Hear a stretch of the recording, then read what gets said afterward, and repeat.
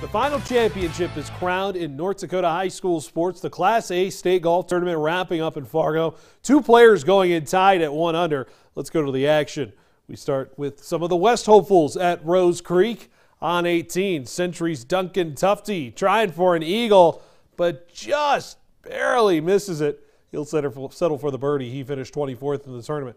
Legacy's Matt Souther is the top finisher from the Western schools. He turns a par on 18 and wraps up tied for 13th. With Cheyenne's Nate Pearl, who would take the individual medalist, clinching with a clutch eagle putt on 18 from about 30 away. He wins by 3 strokes, and Cheyenne repeats as the team champions. Felt pretty good. It's a great way to end the round, and I'm just glad I had the chance. I was just hoping to 2-putt it, and I hit it pretty hard, but it was a straight putt. It just felt great, and I'll probably remember that forever. What a monster putt. That was a huge moment. Everyone says until you beat the champs, you know, no one else is there. I don't know how many people expected us to be here outside of our group, but we had faith, and it worked out. There's a look at Nate Pearl's 3-stroke win.